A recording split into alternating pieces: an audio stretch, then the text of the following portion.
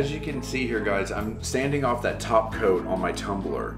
You need to do this so that way the resin can really stick to it.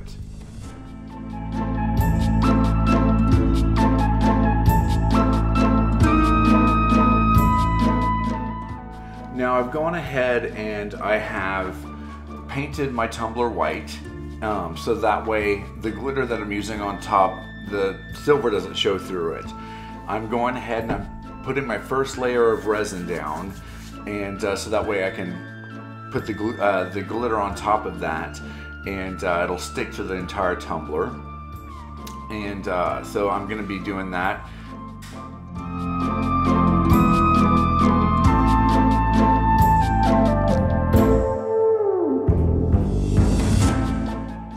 Now that I've gotten my resin all on my cup, I'm going to go ahead and start putting all of my glow-in-the-dark glitter here, and I'm probably going to have to do a couple of layers of this glitter, so that way it's nice and covered. So I'll probably go ahead and resin over it again, and then and put more glitter on it, so that way it's nice and thick.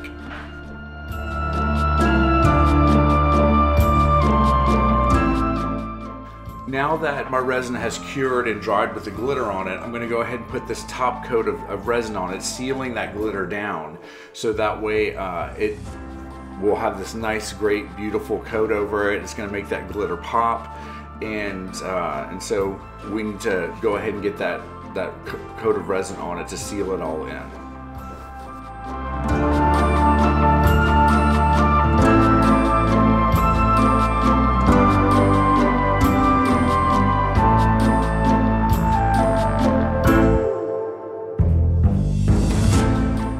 Okay, so now that my resin has dried over my glitter layer, this is the fun part. This is where I can actually start lining out my cup with the tape, putting on my designs, that kind of thing. Right now I'm making stripes on my tumbler, so that way it could add some character and definition. So I'm measuring that out and taping that out. So that's what I'm doing right here. Next, I'll be adding the decals and such after I spray paint the tumbler.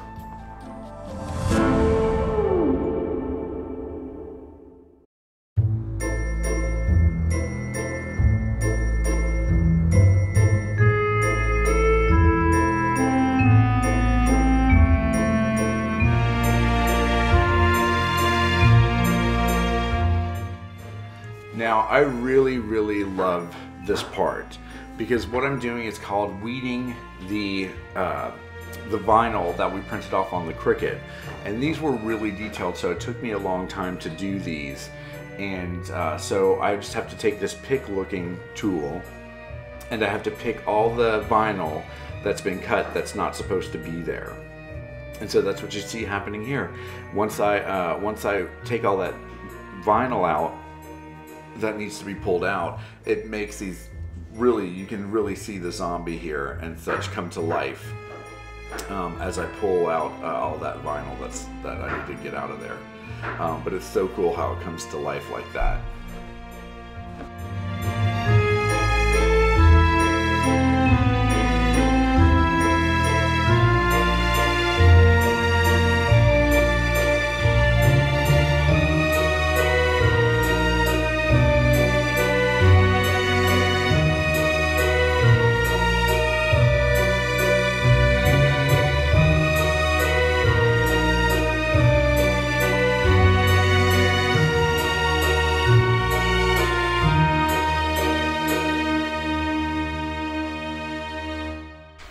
So what you're seeing here, you guys, is I got my my vinyl decals down there with the transfer tape over it. You're seeing that I have my white stripes painted on there. And what I did was I took a little bit of tape and I put it on the stripe and pulled it off to make those breaks in the lines there. And what I'm doing is that I am taking off the backing of that vinyl decal, and so it sticks to that tape. And whenever it sticks to that tape like that and I get it off that backing, it's really sticky on that side, so I can use that to stick onto my tumbler. And it's so much fun doing this. It's so much fun, but it is very time consuming, and it is very hard, as you can see, to get these decals just right. So I'm going to go ahead and put that on. Now that I've got my zombie decals on, what I'm doing is some of the line work. I'm taking some more of that vinyl that we cut into strips, and I'm using that to highlight the white spray painted lines that I did on there. But I got my wording down, I've got my zombies on there, and now I'm just really just going through and giving it some of the last touches that need to go on. But this came out so great. I absolutely love how this tumbler came out, and I love the zombies on it and everything. So, but this is me just kind of finishing up some of the detail work on it.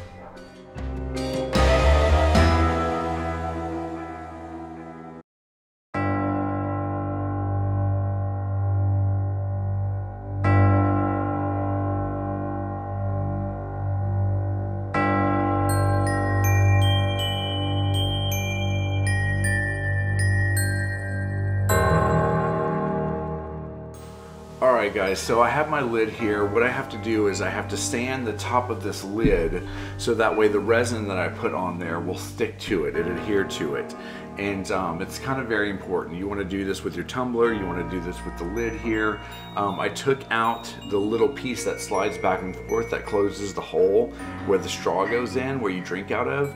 I removed that because it's just kind of cumbersome and it gets in the way. But you always want to use rubbing alcohol to clean up what you have sanded on your tumbler, on the lid. Anytime you sand something, you definitely want to use alcohol to clean it off, to make sure you get all those dust particles off.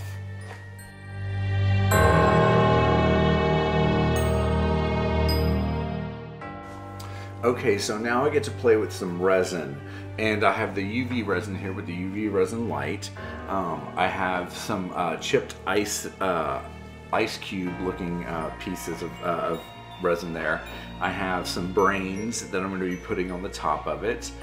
This is so much fun. So what I'm going to do is I'm going to put some of that UV resin in the cup, and I'm going to start building up slowly the brains and the ice and that kind of thing. I'm also going to take a little bit of the red paint that we have. You only need a tiny bit to incorporate that color. I mean, it just really, you just need a tiny bit. And I'm going to use that mixed in with that UV resin to start adhering everything.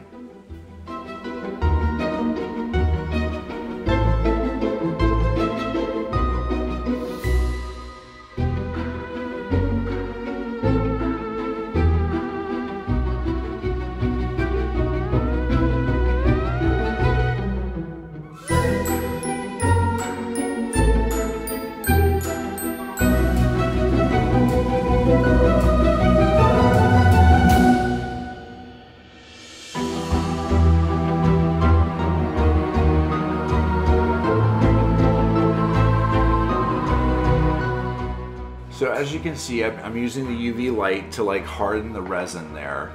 It's so great to use that UV resin whenever you're doing small things like this, because it just allows you to work very quickly with the resin and gluing pretty much everything down with it. But as you can see, I'm putting those chipped ice pieces.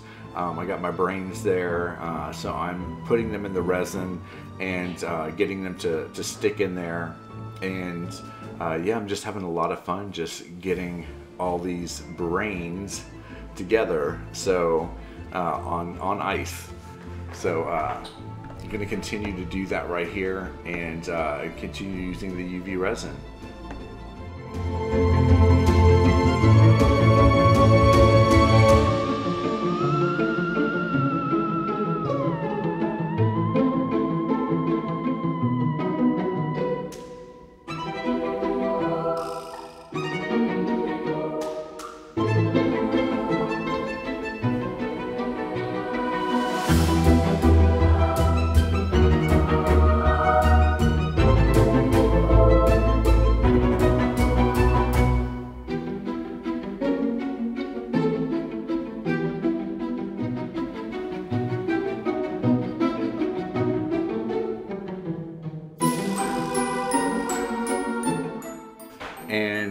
here it is. Here is the UV resin curing the last of my brains onto the tumbler. I love it. It looks like bloody brains. It's so great. I just absolutely love how this turned out. So got my brains in my lid of my cup.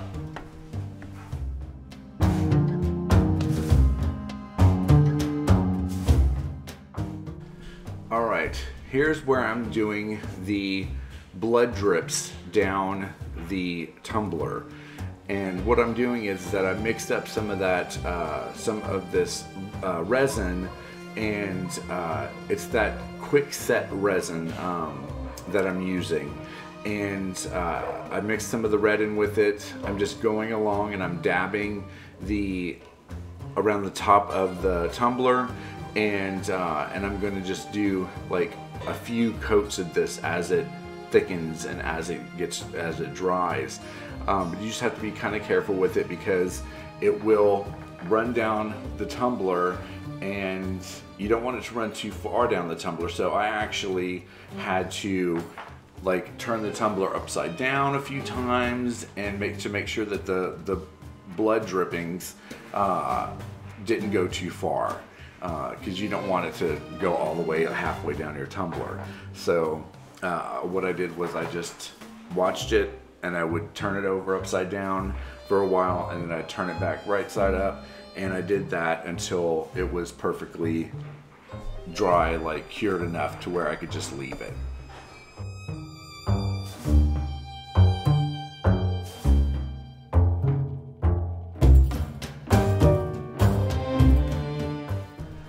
All right, now that I have the resin all dry from the drips and that kind of thing, my blood drips, I'm gonna put the final coat of resin all over it. And what this does is that one last final coat is that keeps the drippings from pulling up or breaking, or, you know, because you never know what can happen with that.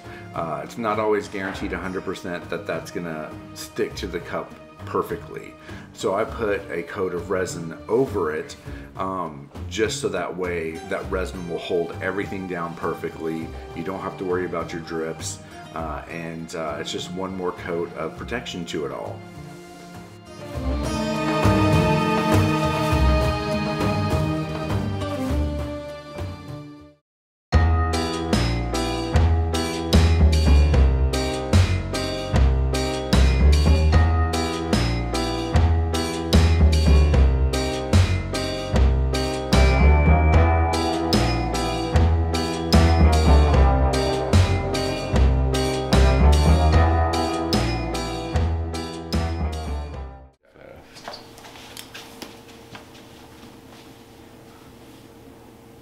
So there you have it.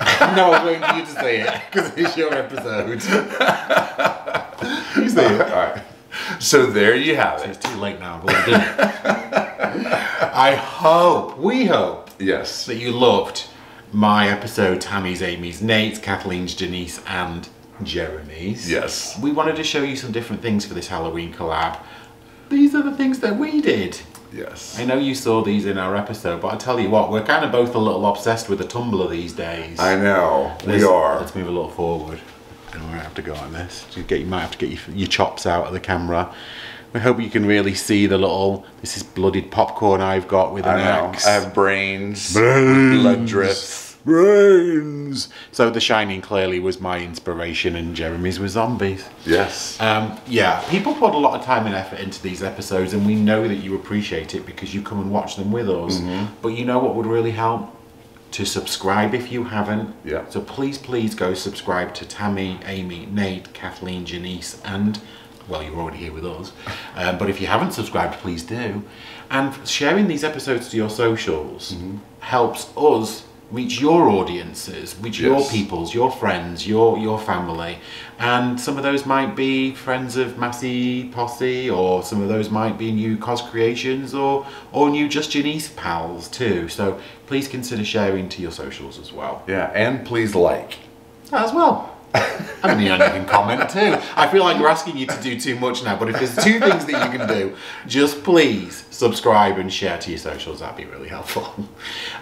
We didn't say this officially, but thank you so much for getting us over 20,000. Yes. We're now 20,100 subscribers, so that was very so cool. Awesome. Thank you. Seriously cool.